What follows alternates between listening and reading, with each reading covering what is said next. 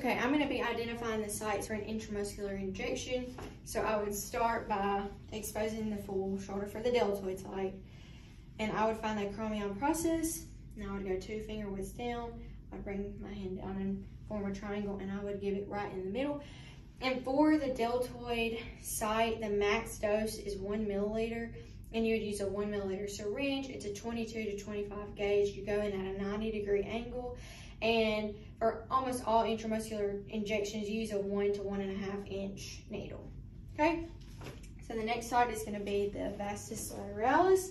And so you would divide the thigh into thirds like this. And so that would go right here in this area. And also the rectus femoris, that would be in the middle third of that divide. And so for the vastus lateralis, the max that it can take is 5 milliliters. Use a 3 milliliter syringe.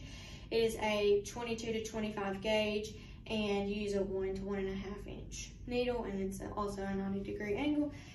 And then, okay, can I have you just stand up? So this is the ventrogluteal site. And so you would find the greater trochanter, which is, I'm feeling of it. Just right here. Let's see.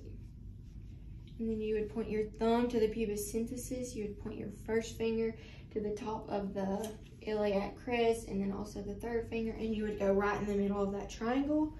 And for the ventrogluteal site, the max it can take is 3 milliliters. Use a 3 milliliter syringe and a 20 to 25 gauge needle. And you also, it's 1 to 1.5 inches, and it also goes in at 90 degrees.